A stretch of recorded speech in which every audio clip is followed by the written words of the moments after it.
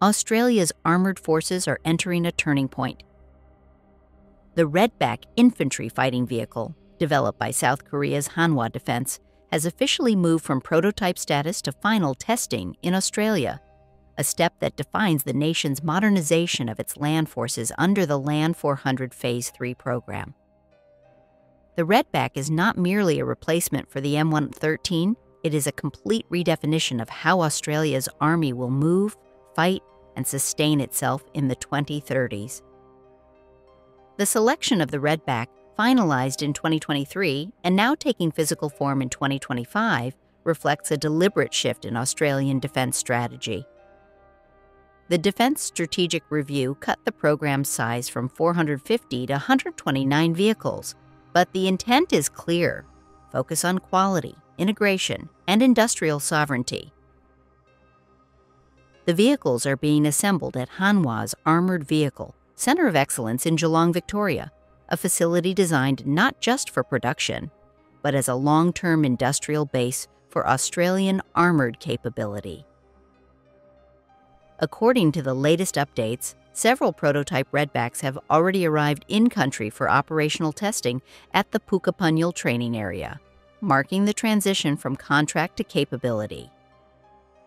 The industrial ecosystem around the Redback is expanding. Hanwha has signed a major contract with Penske Australia to produce and supply 129 MTU diesel engines under local assembly, ensuring that propulsion technology is maintained within Australian borders.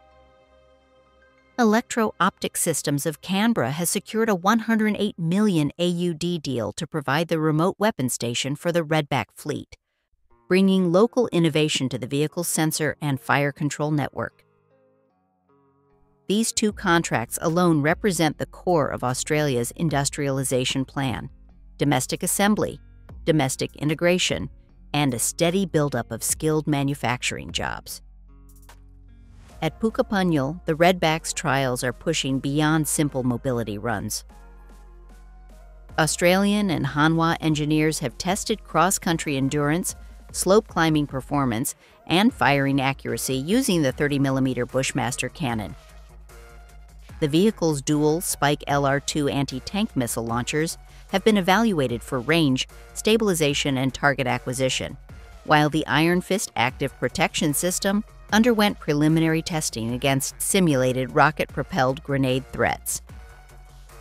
The results show that Redback meets or exceeds the performance benchmarks for next-generation IFVs, combining strong armor protection with advanced defensive systems that rival Western European designs.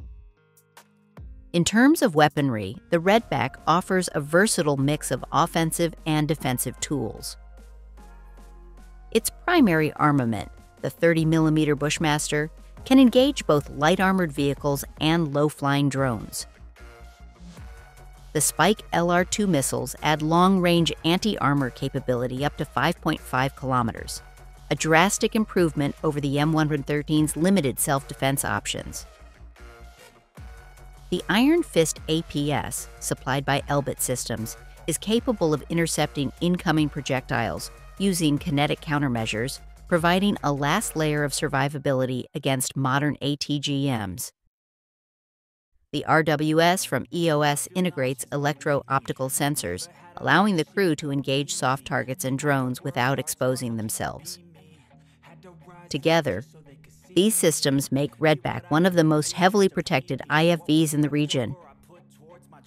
But the Redback is more than an armored box with guns.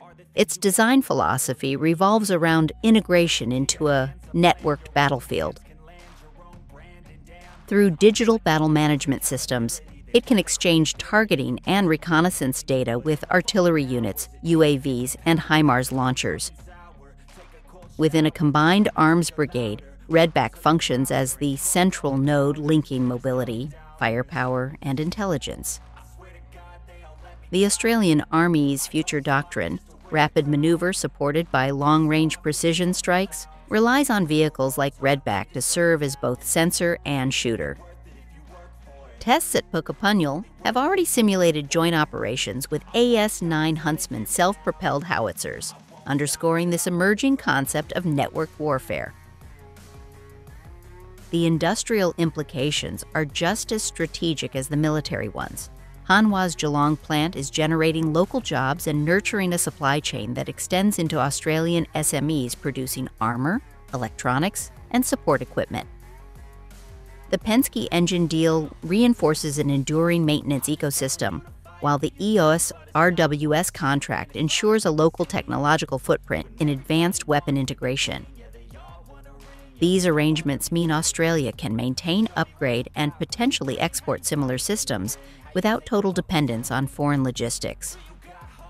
However, with only 129 vehicles ordered, the long-term viability of the HACE facility depends on follow-on orders or exports to allies.